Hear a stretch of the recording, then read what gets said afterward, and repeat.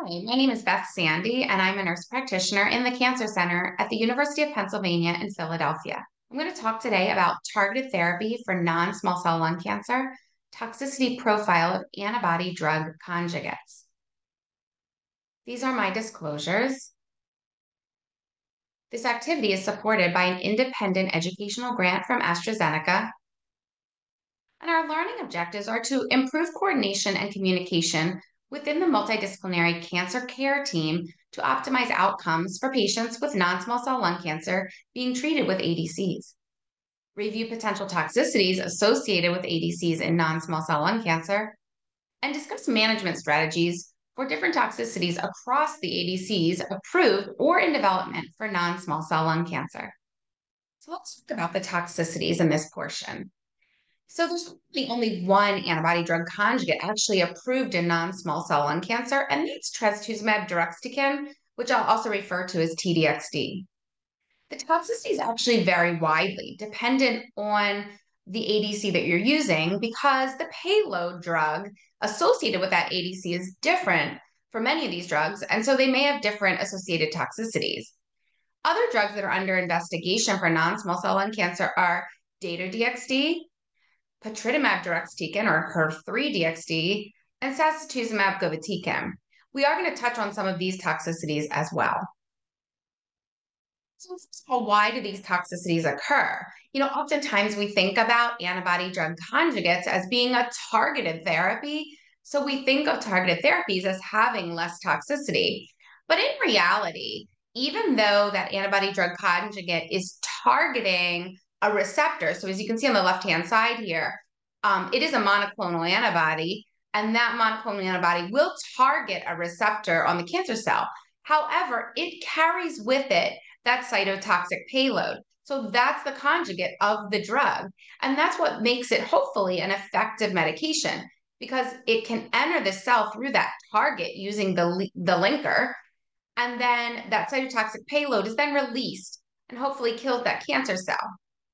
However, there's definitely going to be other toxicities associated because, number one, there's sometimes expression of that target protein on non-cancer cells, especially those that are in that microenvironment. And that's where often we'll see this bystander effect that we talk about, whereas there's other normal cells that are in the vicinity of that cancer cell, and they may experience some of that cytotoxic payload, and therefore have some toxicity to those normal bystanders.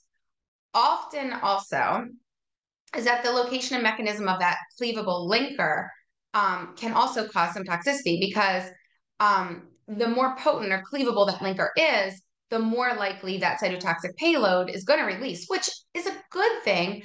But again, you are risking some additional toxicity with that. So we know that we're going to have some bystander effect to the normal cells. We know that the cancer cell itself is going to experience that cytotoxic payload of the chemotherapeutic agent. So there is going to be some chemotherapy toxicity associated with this, even though we do consider these to some degree a targeted therapy. So let's first talk about the toxicities of trastuzumab deruxtecan, or TDXD. This is, like I said, the only drug that actually has an FDA approval in non-small cell lung cancer right now.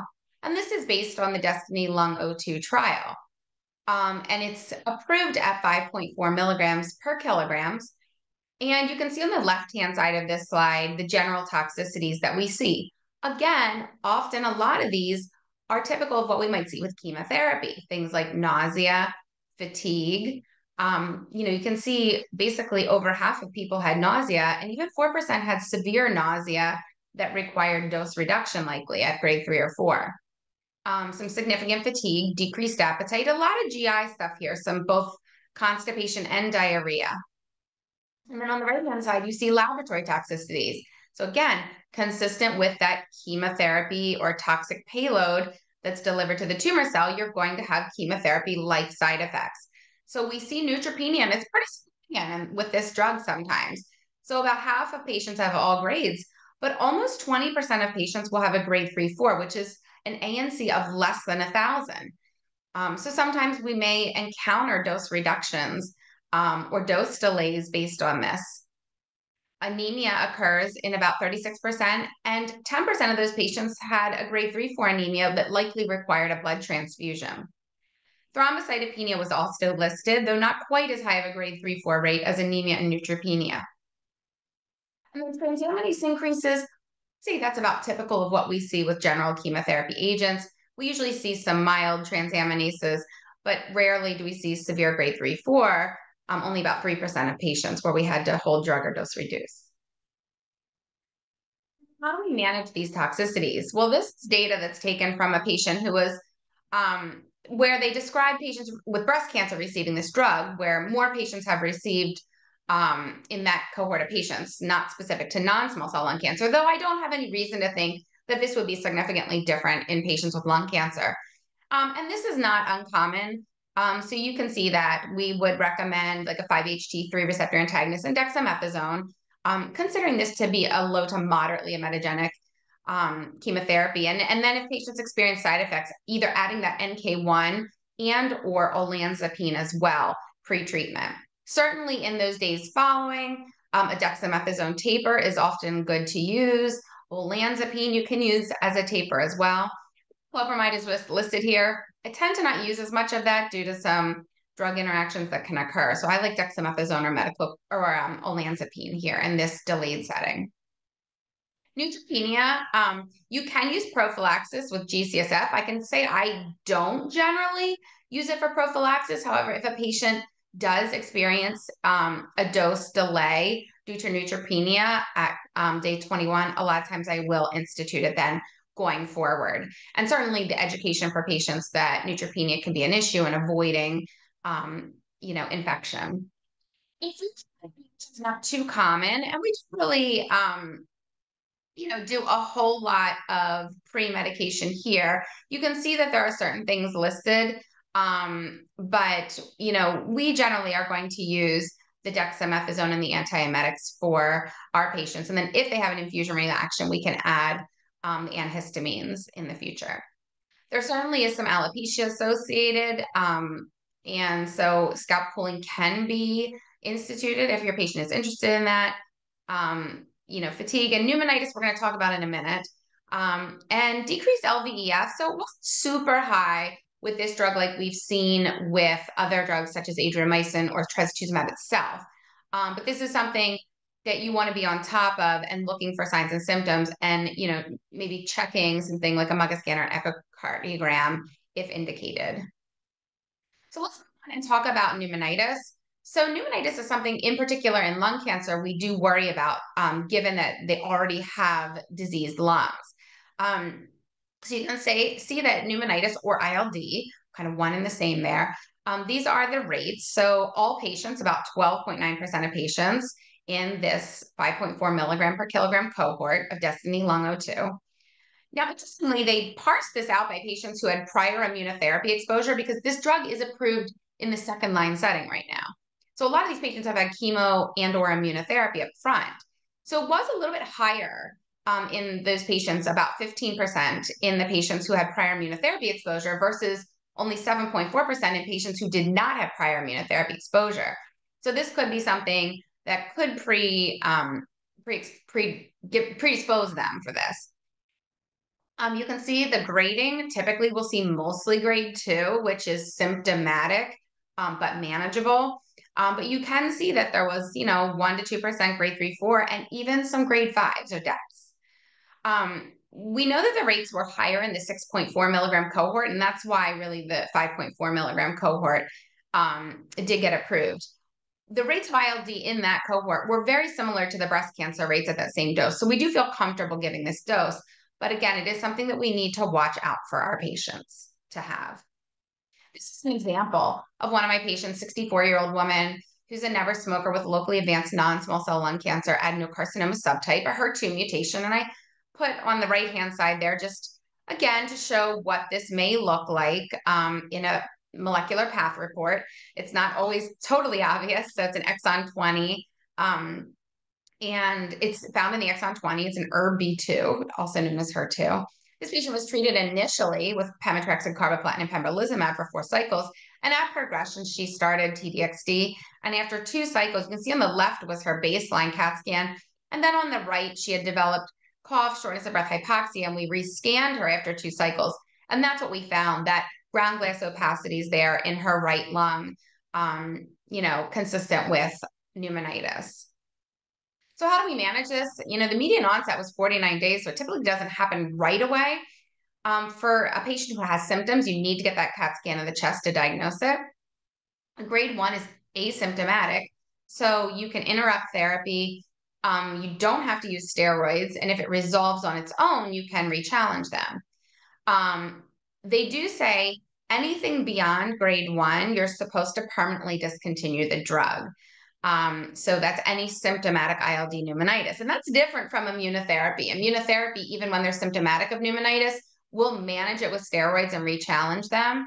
I think with this one, they feel that this is a more potent and worrisome ILD. So per the package insert, anything that's symptomatic, you are to permanently discontinue it and give steroids and taper over a long period of time, 14 days or longer.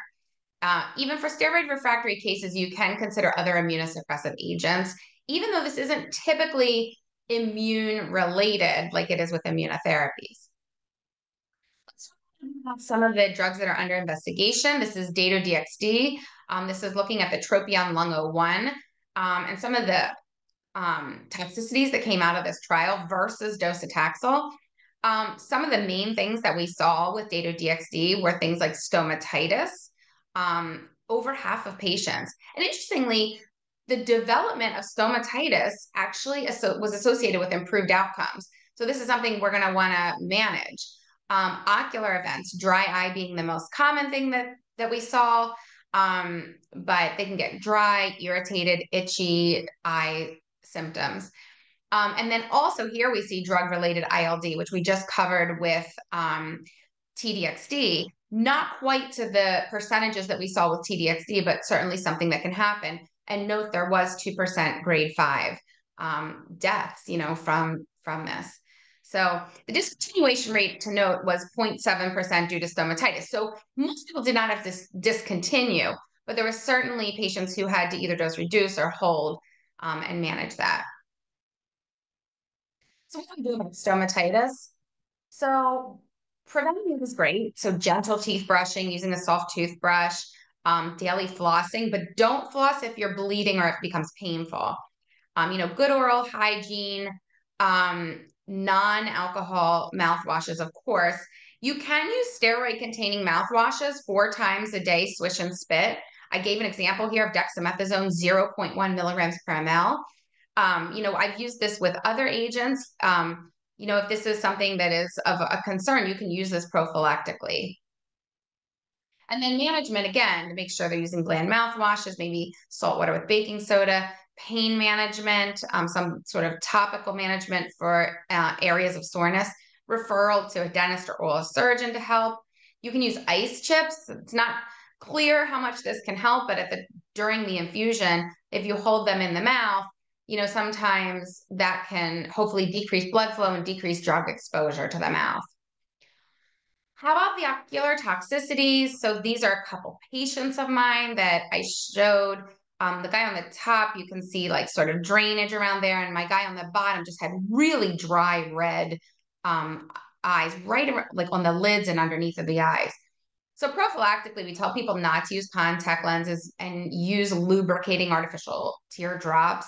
The management right now is, ophthalmic eye exams if the toxicity occurs. Other ADCs have used prophylactic steroids, lubricant, vasoconstrictive drops. This has not been recommended yet with Dato-DXd given the lower incidence than other antibody-drug conjugates. The use of eye cooling packs. These are those things, ladies, that we use at the spa. You put like the cold eye packs or cold cucumbers on your eyes. That's something that could be considered. It was mentioned in the literature. There's no data behind it, but probably can't hurt. Toxicity of patritumab DXD. This is your HER3 HER3-DXd. And this is the most common toxicities here, sort of in the swimmer's plot. You can see a lot of nausea here, The majority of it was grade 1, 2, but certainly 66% of people. Again, following that same theme as trastuzumab deruxtecan, same payload. DXD is same payload here. So you're seeing a lot of these chemotherapy-like side effects: neutropenia, anemia, thrombocytopenia, GI toxicities. This one, the neutropenia rate for grade 3, 4 was almost 20%. So this is something that you may want to seriously consider using GCSF for this. Certainly proper antiemetic therapy. This is probably one that I would go full on with the 5-HT3, NK1 receptor, and dexamethasone. You can see 5.3% of patients developed ILD, so a little bit less than the other two that we talked about, but certainly something that can occur. And then let's finish up talking about toxicities of sacituzumab govitecan. So a little bit of a different payload with this one. This is the EVOKE-01 trial. So this was single agent. You can see on the left-hand side is the sacituzumab govitecan. The right-hand side was docetaxel in the control arm. So had a similar number of overall toxicities, certainly fatigue, but diarrhea was really the big story here: neutropenia and diarrhea. So you'll see that 42% of patients had diarrhea, 10% of which was grade 3, 4. Remember, that means greater than 7 stools per day. And then neutropenia, 25% of patients had a grade 3, 4 neutropenia, meaning an ANC of less than 1,000. So these are two of the common toxicities. This was the EVOKE-02 trial that looked at adding pembrolizumab to sac-govitecan. And again, similar things seen here, that diarrhea, and then you see the neutropenia in the middle there, but the majority of the neutropenia was actually grade 3, 4. So what do we do with the diarrhea here? The grade 3 diarrhea was 10%. If they develop acute diarrhea with their first infusion, going forward, we would recommend giving the atropine 0.2 milligrams IV every 15 minutes for 2 doses, similar to the way that we manage patients with irinotecan when we're giving that. Obviously, at the delayed onset of diarrhea at home, we would use like over-the-counter loperamide, dietary management as well, and then other antidiarrheals that are prescription if that's not helping. Obviously, if it's severe diarrhea, you would need to hospitalize them and support them with IV fluids in addition to the antidiarrhea management. So in conclusion, there are several ADCs that are emerging in non-small cell lung cancers. These may be approved in combination with immune checkpoint inhibitors or as single agents. That sometimes can complicate the toxicity profile. Unique toxicities vary between agents. A lot of it's chemotherapy-like, but some of them have the stomatitis and the ocular toxicities as well. So there's newer toxicities here, especially those ocular ones. We need to, use our multidisciplinary team to help us manage these. And sometimes they can be dose limiting. Thank you very much for listening. I appreciate your time.